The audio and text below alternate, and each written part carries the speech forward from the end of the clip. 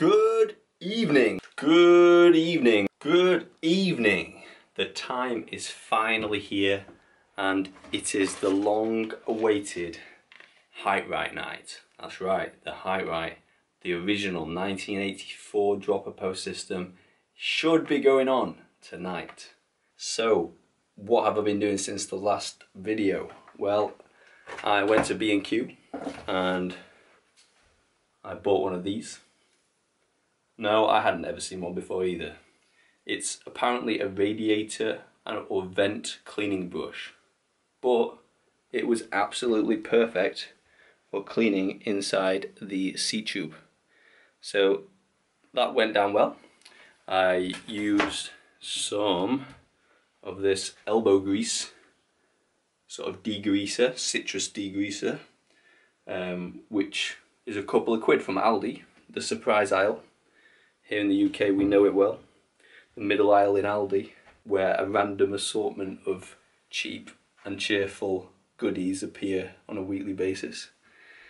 So yeah, elbow grease plus radiator vent brush is what initially got the inside of the seat tube clean.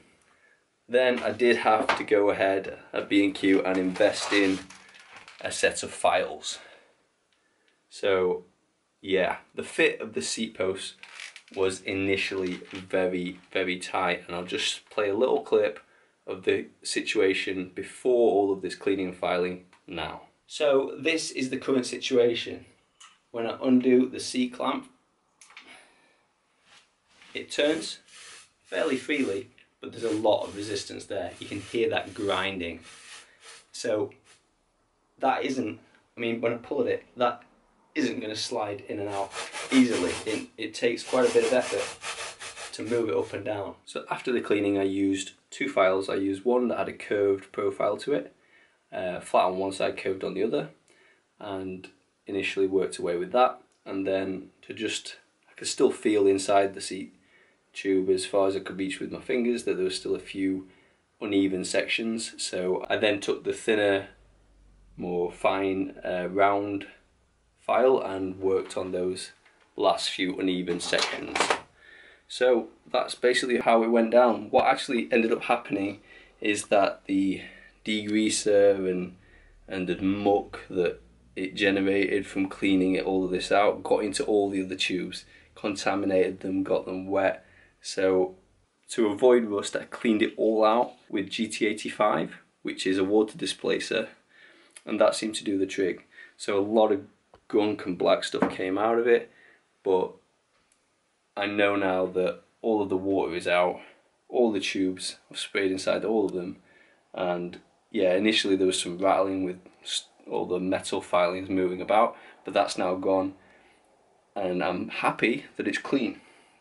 So let me show you the situation now, having cleaned and filed and got this into a state that I think the HiteRite is going to work. So this is the situation now in terms of how freely and smoothly the seat post is moving up and down inside the seat tube. This is with no grease. I think that's pretty good. The only sticking point, literally, is about there. So about that height, my files wouldn't go into the seat tube far enough, so it does stick. I don't know if I'll need it to go any lower than that on the dropper. I am quite tall, so I do have the seat up quite high to start with, and it's only a 2.5 inch drop on the standard HiteRite system.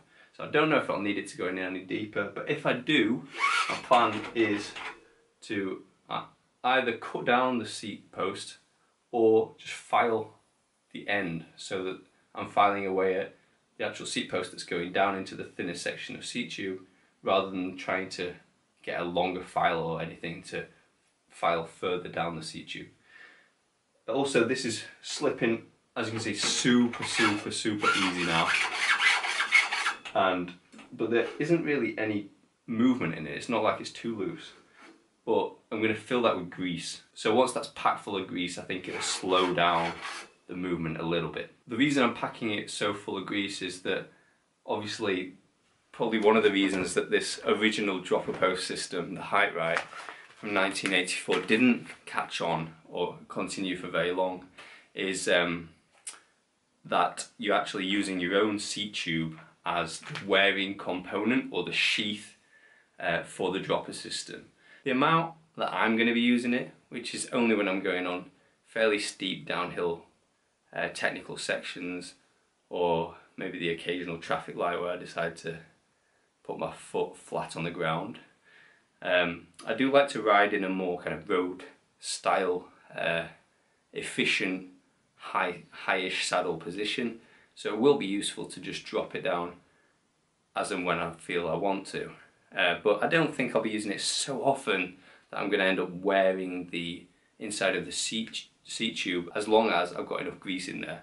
So that is the plan, to pack it full of loads of grease, which should, like I said, slow down this movement a little bit. I'm looking forward to it. I think it's going to be epic.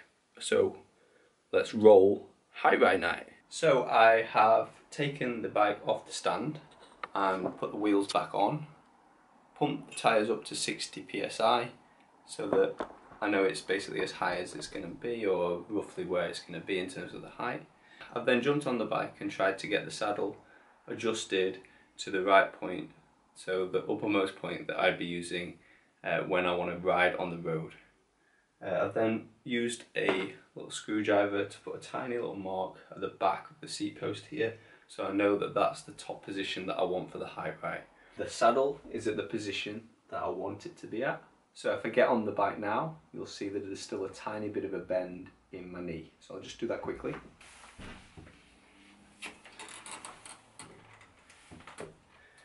So that's at the bottom of the pedal stroke, and you see there's a tiny bit of bend still on my knee. So that's where I want to be. Even the other leg, sometimes you have slight discrepancies between your leg, but that knee's still a little bit bent. So that's where I want to be, really. I don't think I want to be any higher than that. But that should be the most efficient position. So the next thing is to see what's in the HiteRite package.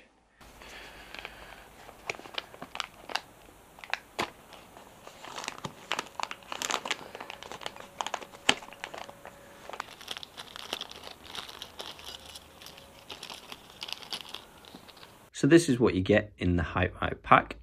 You get a sticker, the instructions, and in the main bag here you get the clamp, which has the HiteRite logo on it, Breeze and Angel maker's mark, and the patent and the logo there. So it's got the main spring. I ordered black to match everything else and tie in with my current clean looking build.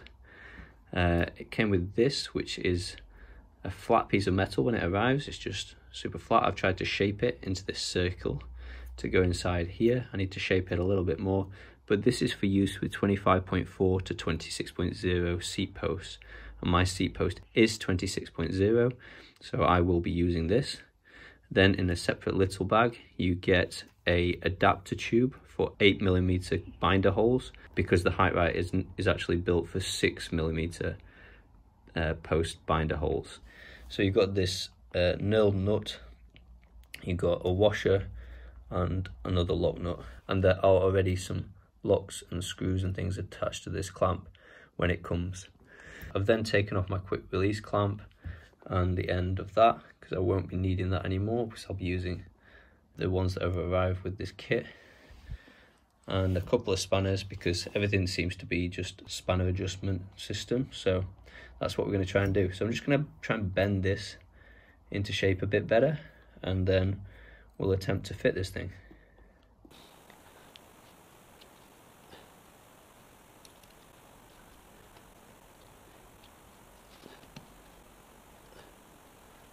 So that's what we've got. Pretty simple as things go.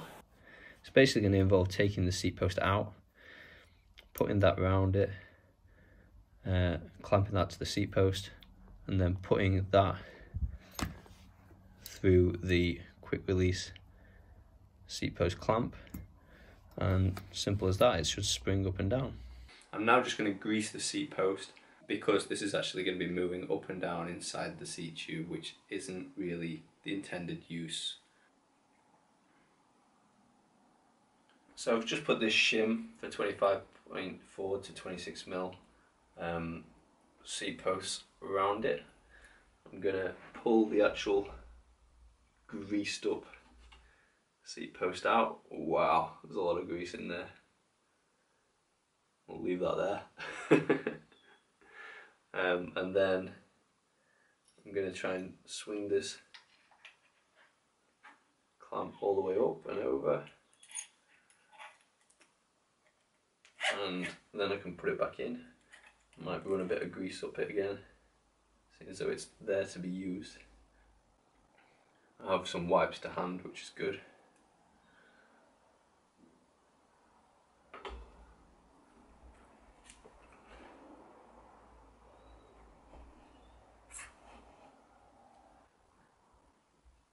So that's where my little mark that I've made with the little screwdriver is for the highest point that I want.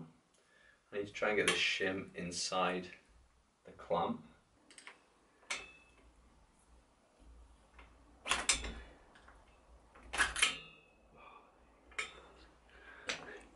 You absolute nightmare. So I've finally managed to get the clamp on here. It was actually very awkward because the shim that fits inside it is for 25.4 to 26.0 seat tubes, and because mine is a 26.0 seat tube, it's the biggest seat tube that you use the shim with, which means that the space inside the clamp is very minimal. So that was really quite tricky. I ended up having to use a screwdriver to push the shim down as I slid the clamp up the seat post, and that eventually did work. I had to use some grease to get it there, so I'm hoping the grease isn't going to affect the actual fit of it in the end, because you don't want it moving up and down afterwards. The next thing is that this knurled nut here is meant to be sticking out 16mm when you fit the HiteRite onto it. I don't think that's going to really work, so I'm just going to have to try and make it work. It seems like there's just about enough space for this lock nut to go on, so hopefully there's enough of the threads left there for it to work. So we'll just tighten this up, because the position of this isn't going to change. This position still needs to change because my mark for the highest is there, so this is too high for me at present.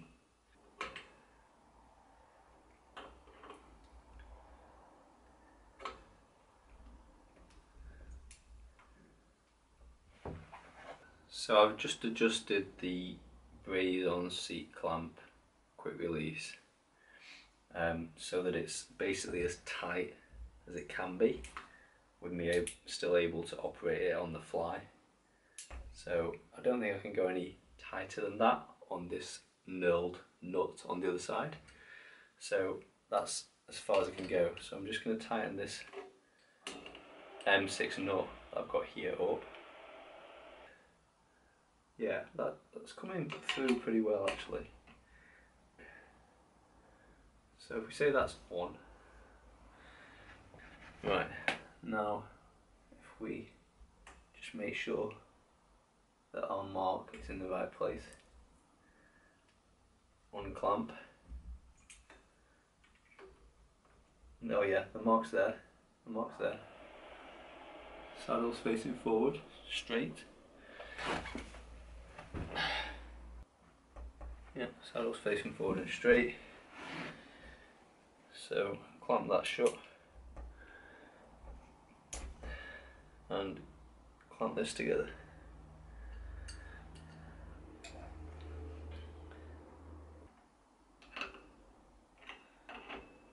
So I'm just tightening this seat post clamp here to make sure it stays in this position.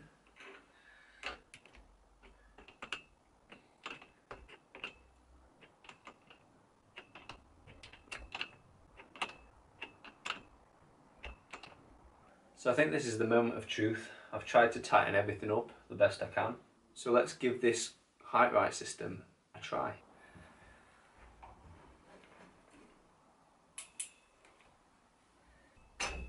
Right, so after fitting it and fiddling with it and messing about, it slips because there's a tiny little bit of play in this section. So where the seat post clamp goes through, you can see there that the actual end of it will move. So I think that's what this tube is for, which they call the adapter tube for 8mm clamp holes. So I think I'm going to try and put one of those in each side, which should sturdy it up a little bit. So I'm going to cut a section of that with the hacksaw on both sides, and hopefully that'll make it a bit stiffer.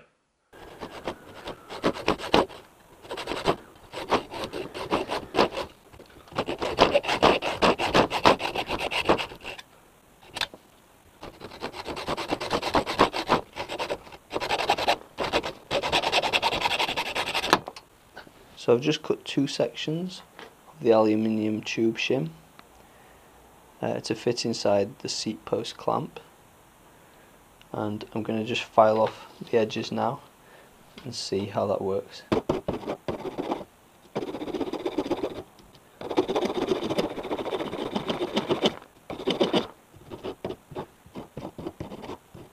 So we've got these 2 little sections of the aluminium adapter tube.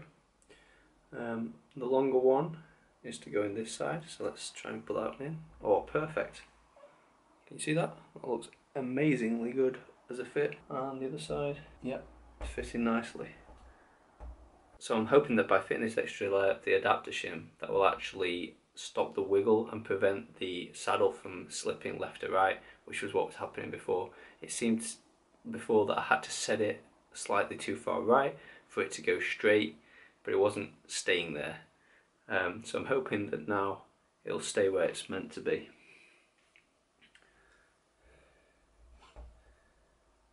So put this back through. Oh, it's knocked the other tube out. Where's that tube gone? The little bit of tube flew off over to the other side of the room. Anyway, that's gone in now. And then we had the knurled nut. So we'll whack that on. Right, knurled nut going on. I tried to make this as tight as I could, still allowing for me to open and close it. About there. Well, that's where we want it. So then we just try and fit this HiteRite spring on, and we put the washer on, and then we put this M6 nut on.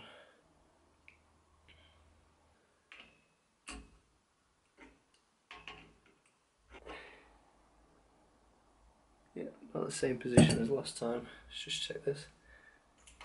Yeah, on. Oh yeah, that's good. I can open that on the fly. Okay, let's just check the angle of the seat now. It's slightly off to the left. So if we try and correct that and see if the wiggle's been removed. So after all that, there was still like 40 minutes of me just constantly adjusting it with a spanner and realigning the seat and just fiddling generally to try and get it to work. As you can see now, the saddle is pretty much in line with the top tube. So this is the situation that I'm at right now. I just want to show you that it is firing in a pretty straight plane, so it's not moving off too much, whereas previously throughout the process of fitting this, I'd push it down and it'd be way out here pointing right, and then it'd pop back up and it'd be in line again. And that was basically because when I was tightening this clamp, it was moving out, and also prior to that, the aluminium adapter shim that went inside the binder holes wasn't there, so it would move as well. But now it's like this.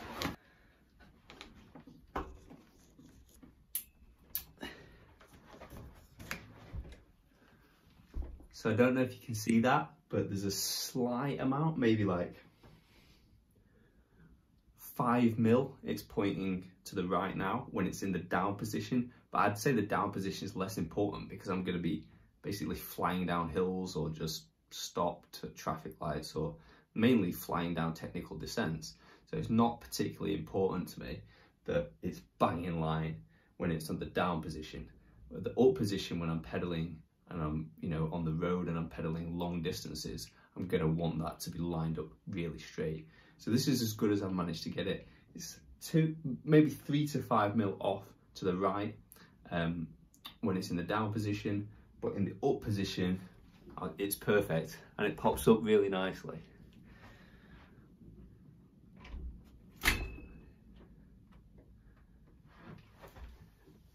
So there you have it. Finally, we did get a working HiteRite, and yeah, I've got a fun little addition to this in that I've got some gold M6 nuts that are lock nuts. They've actually got the rubber locking seal inside them. I picked these up from a place in Leeds called Race TI, so titanium, I guess.